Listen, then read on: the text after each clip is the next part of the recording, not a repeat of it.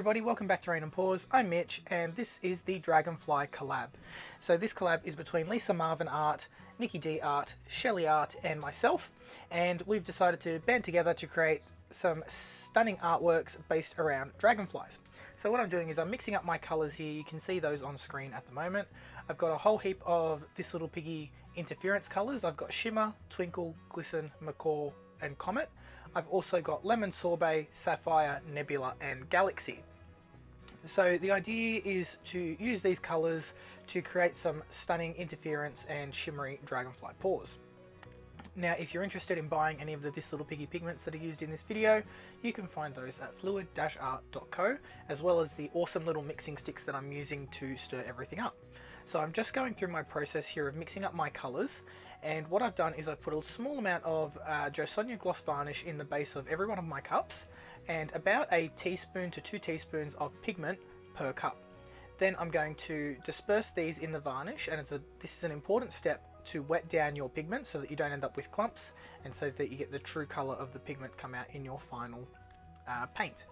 Now I'm adding my untinted house paint. This is the Taubmans Neutral Door and Trim in Gloss. That's for here in Australia. In America the most common one is the Bear 8300.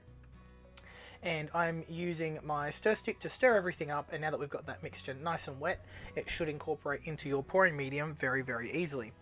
I don't make up my pouring medium separately when I'm mixing pigments, because the varnish used to wet the pigment becomes the varnish used in the pouring medium. Now if you'd like to learn what my pouring medium is exactly, you can I use the one that is in the Sheleeart Bloom course. You can take that course at sheleeart.com.au, and if you use the code Sheleeart15mgrimer, you'll get 15% off the course. How good's that? So my colours are all mixed and we're ready to get started. So I have a 24-inch canvas here. It's a hexagon. And what I've done is I've put a piece of cardboard in the back to give it some support so the weight of the paint doesn't sag in the middle. And I'm just using my long bladed craft knife to tape up the back, and that will allow any resin drips to come off really nice and easily once we're done. The important step here is to burnish the edges down, and I just cut the corners so that I could fold the tape inwards and it's not going to get stuck to my hands all the time. Now everything here is sped up by quite a bit. These videos were incredibly long. There was over 13 hours of footage for this collaboration. So everything is sped up and I'm doing my best to keep up with how fast I'm going in the video. So I've got my canvas on my custom made spinner, and the first layer I'm going to pour is the background layer for my dragonfly. And I wanted this to be an iridescent shimmery background, and I wanted the dragonfly to be the main central piece. So what I have got is my white British Paints house paint as my pillow, and I'm just layering on my colours in random order. So I'm only using the interference colours. So that's Glisten, Macaw, Shimmer, Twinkle and Comet. So I've got my cell activator on my swipe tool, and I'm just dragging that out over the colours. Now I do apologise that you can't see what I'm actually doing because it is quite bright. That's just how I've got my studio lights set up. And I'm doing a combination of swipes. I've got a bloom in the middle there. I was just using my world's smallest blower to blow that out. And I did a couple of scoop and drags just there. I really wanted to mix up the techniques with this one and just have a bit of fun, because this is, like I said, the background layer. So again, putting some more colors down. This time I think I loaded them up on the actual palette knife instead of on the canvas first. So I put down my cell activator onto my palette knife, then I put my colors down and then swiped everything out. And now I'm giving that a really good spin to stretch out the design. And I was really super happy with how this all turned out, and you will see in the final resined piece just how amazing those interference colors are. Now I wanted to use the duo This Little Piggy interference colors for this, so that every time you look at this painting you see something different, and every angle you look at it from, you'll see something different. And I think I achieved my goal with that, because the final piece is just stunning and it's currently hanging up in my home. So the next portion of the video is making some paint skins. And I've got the Fluid Art Co 61cm by 61cm or 24-inch by 24-inch pouring mat here. And this is perfect for making skins on because they peel straight off. So I'm just going through the colors that I'm using here. I believe I had Lemon Sorbet, I saw Sapphire, Lagoon, Constellation, and I'm not sure what else, and I'm pretty sure I had all of the duo interference colors here as well. So just layering the colors down, I've got the Sapphire, Constellation, that could even be Matisse Midnight Blue, I'm pretty sure that is, and just layering them down over the pillow paint and swiping them out. Again, using a variety of techniques, a variety of different swipe styles to get this pillow covered. The pillow I'm using is the British Paints Low Sheen Exterior in black. I prefer that one because it's the perfect consistency straight out of the can, and it's the deepest, darkest black you can get without having things tinted. I do believe I also have This Little Piggy Galaxy in there as well. So by doing it this way, what I've got is a hope of different swipes, different cell patterns, different colors showing up, and that created a whole lot of variation in my dragonfly's wings. So when I'm cutting these out, so I do cut these out on my Sheleeart Cameo 4 Plus cutting machine, and I use that to get exactly the same sized wings, exactly the same sized body across all of the different skins that I'm cutting out. So in total, I made 4 individual paint skins. So this one was for the wings with all of the bright shimmery iridescent colors. The next one that I'm going to pour is for the body, and for the body I didn't want it to be as interferency and bright because a dragonfly's body is usually not like that as it is compared to its wings. So for this one I just did a small pour on the Floetrol Art Co. I think this one's the 30cm matte, and this one was perfect for a skin this size. And just using the same colors, except I didn't use any of the interference colors. So I've taken that off screen to blow that out, and I'm just spinning this as much as I can. And the trick to pouring paint skins is to put on as little paint as possible and to spin as much paint off as you can. Having that layer of paint incredibly thin on the matte is going to mean that it's all going to dry evenly and quickly, and when you go to cut that out, your cutter is going to have no troubles cutting through all of that paint. So I did let my paint skins cure for about 2 weeks, and this is very important because when you take those off, if you don't allow them to cure, they will stick to themselves like cling wrap, and you'll never get them apart, and you can ruin your paint skins. So now I have my white pillow again. I took the skin off this mat and poured this a couple of days later. I have my white pillow, and I've got This Little Piggy Harvest Gold, This Little Piggy Ore, and This Little Piggy Lemon Sorbet. And I just used a white cell activator over the top of this, swiped it out, and again, let this dry and cure. And what I did with this is I had some glitters lying around in my studio, so I threw them over the top as this was drying. And I didn't really like how it turned out because the glitter was really patchy in some areas, and I don't show that on camera. So yeah, that didn't make the cut, and I'm just showing off the beautiful sparkle of those interference pigments here. And now I'm showing the pieces that have been cut out on my silhouette. So I did do a fair bit of jump cutting here because my video didn't record properly. So as you can see, I've got all of my pieces cut out nicely, and they're all perfectly sized because I used the one file for my silhouette cuts and just replaced each layer on the mat.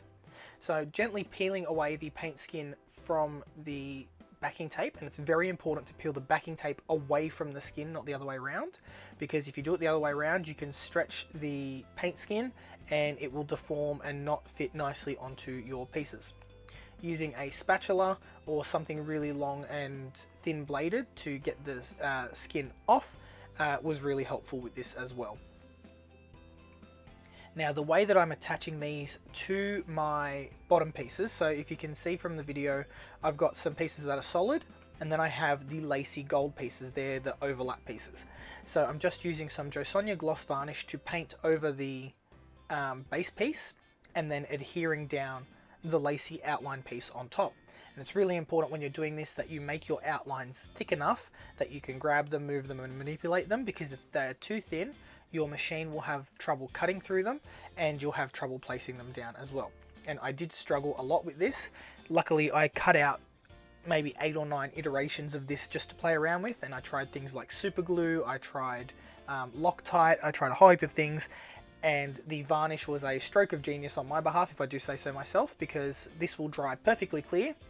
It gives you a couple of seconds to reposition everything, and if you have something in a place that doesn't belong, you can easily pull that up and not worry about leaving any marks or odd things on your pieces.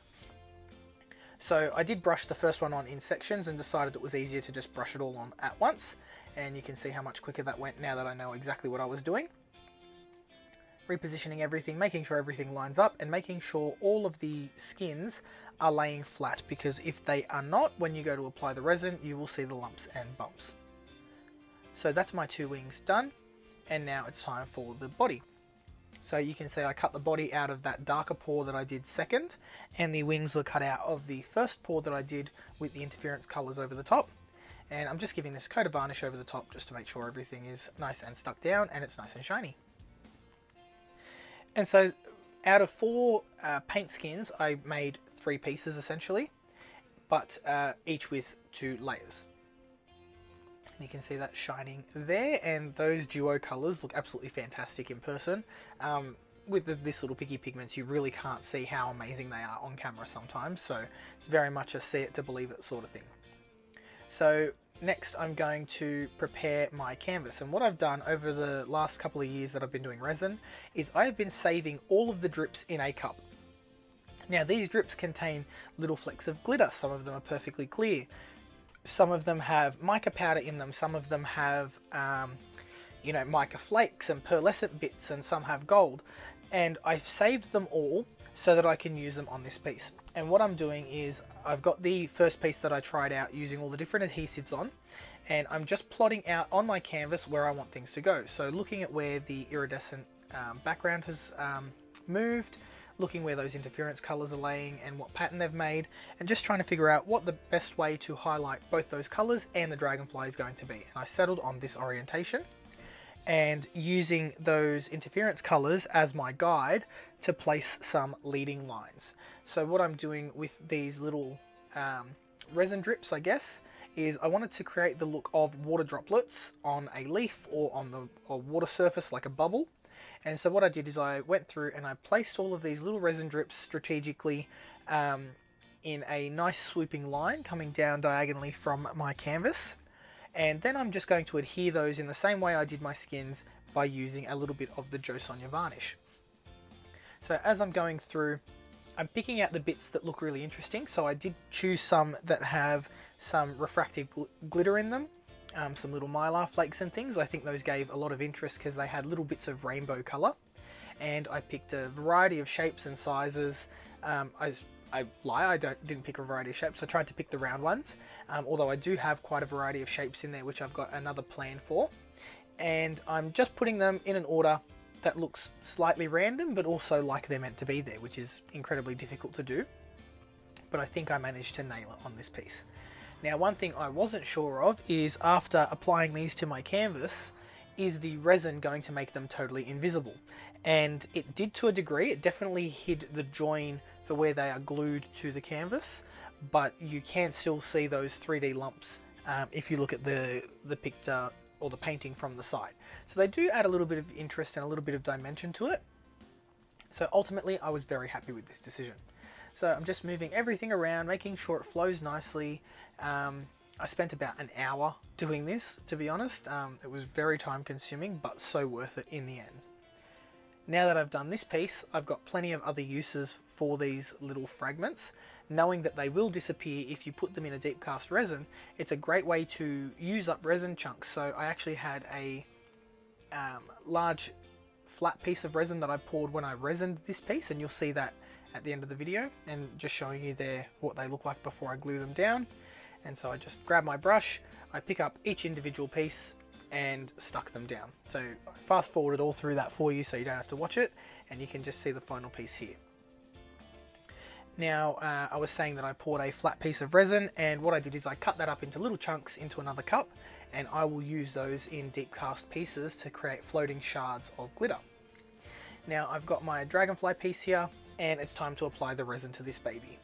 Now for this piece I ended up mixing up 200 milliliters of resin, which was quite a fair bit, and I didn't need 200 milliliters. So for a canvas this size, I think I only needed maybe 120 mils, and with the rest of it I poured some more drips off to the side. I mixed some glitter into it and just poured them straight onto the silicone mat. Here you can see me carefully wiping down my piece with some isopropyl alcohol and a paper towel, And I did this very carefully to get rid of any oils from my fingers that may have made their way on there, because I was very touchy-feely with everything. And I made sure not to disturb my little dots because I didn't know how strong the varnish would be holding them on. The Dragonfly is also attached just with the Josonja gloss varnish to the canvas, and it's held fast, it's not going anywhere. I also decided that I was going to resin those two little coasters on the side there, and the glitter flakes that I'm using for the drips that I'm using my leftover resin for, they are from the Glittered Pixies, and I believe I used Medusa mix. Now mixing into my resin here, as you saw I had my respirator there, I've got 2 sets of gloves on, and I am using the Stone Coat Countertop Epoxy. And I'm just mixing that off to the side. Make sure that whenever you're working with resin, even if it is low VOC and non-toxic, always use a face mask. I developed some asthma after using this a couple of weeks ago, and it's just left me with a lingering cough. So every time I'm using resin from now on, it's with a respirator. I used to not wear it just for the sake of ease of talking, filming videos. It's not worth your health, guys. So now I'm just mixing up my resin here in 2 parts, and it's equal parts A and B for the Stone Coat, which is fantastic, and I stir this for 3 minutes. I also add a tiny amount of white reflective glitter, and the brand that I use is Artisu, but it's no longer made. So I did order some Unicone white glitter from Amazon, and it's basically exactly the same thing. So if you can't get the Artisu, use the Unicone resin pigment from Amazon. I will try and remember to link that product in the description below, because yeah, it's basically the exact same pigment particle. So now just double checking that there's no dust and little bits of hair which I kept finding their way onto the piece, and because it's white you definitely see it. And I'm applying the resin to my coasters first, just so I know that they're all coated and covered, and any drips will go onto the Dragonfly. And during this time the Stone Coat's having a little bit of time to degas and let those bubbles out. And I'm not really fussed on the bubbles coming from Stone Coat, because I know that they will very easily come out with a heat gun or torch.